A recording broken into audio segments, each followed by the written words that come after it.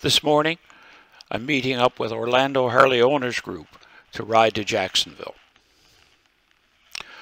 We're all meeting at the racetrack and will soon be getting underway for our ride. I think there's about 18 bikes this morning, so it should be a nice ride, but a cold one. It's 47 degrees. It looks like it may warm up later, but right now it's a little cold. There I am, arriving late. We got on the road a while ago. We'll soon be turning left onto Highway 11 headed north. It's a nice quiet route. Should not find too much traffic. I think it'll be a really nice, quiet, relaxing ride.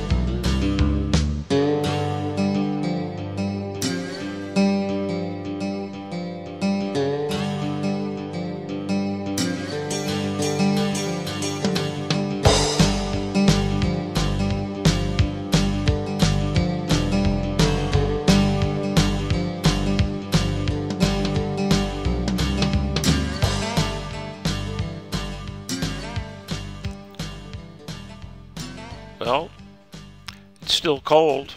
Temperature hasn't risen much at all. I'm wearing my heated gear, but I haven't bothered to plug it in. It's not that cold. So hopefully it'll warm up a little, but as the sun is shining, and it's a beautiful ride. I think I'll just relax and listen to some of Don Robertson's Root Cellar Blues.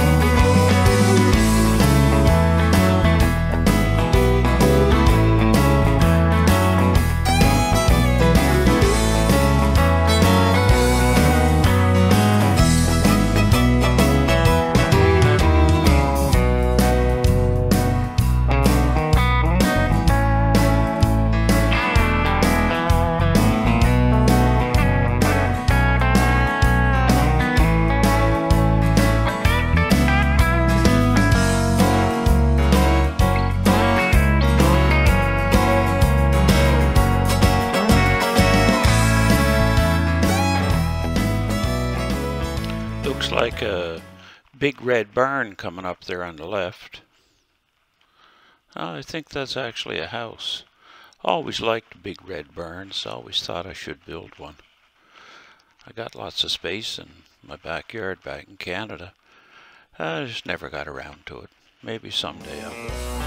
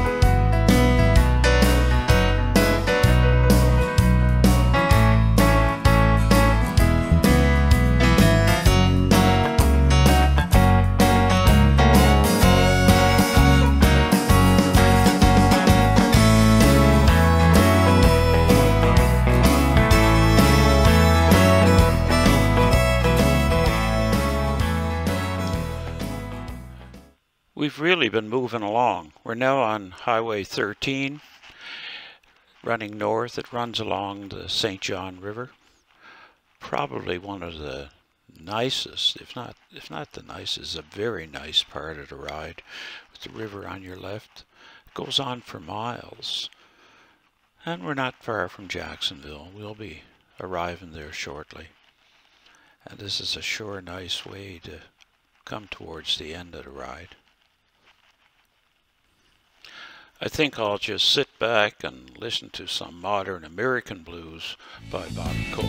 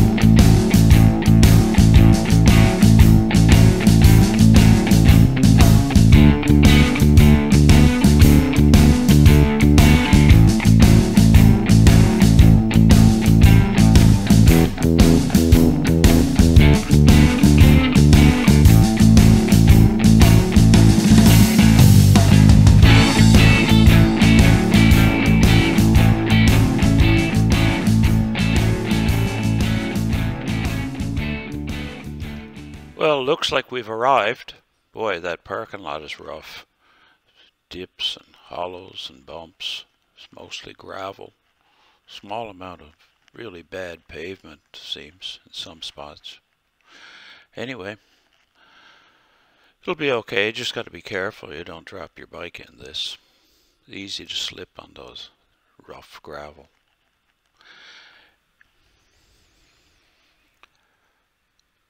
Well, I guess I'll get off and see what's inside. Seems like everybody is parked and no mishaps, so that's a good thing. So, let's see what this place is all about.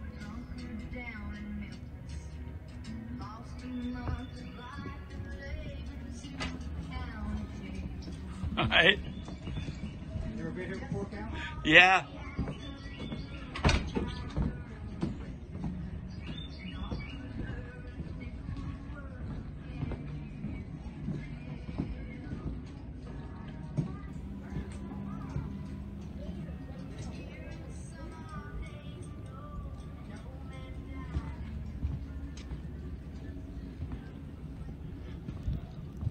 Wow. Sure is nice enough outside. Seems to be a nice place for families to come, enjoying the river. Anyway, may as well go inside and see what they've got in there.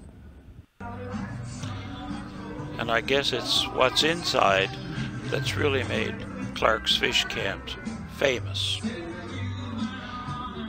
Apparently, over the years, the owners have collected the largest taxidermy collection in North America.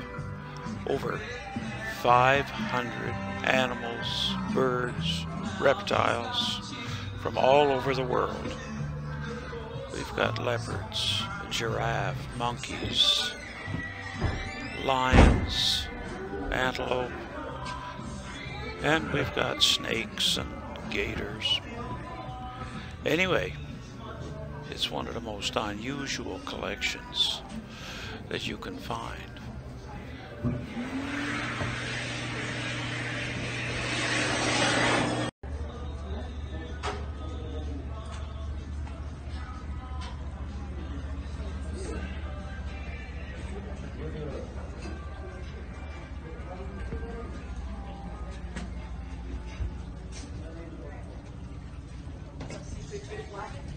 Yeah, that goes to my table that's got French dips in it. Well, I really enjoyed this ride with my friends with Orlando Hog. Some of the nicest people I've ever known. Anyway, if you like my videos, just click the subscribe button down there on the bottom right hand corner so you can be notified when the next one comes on.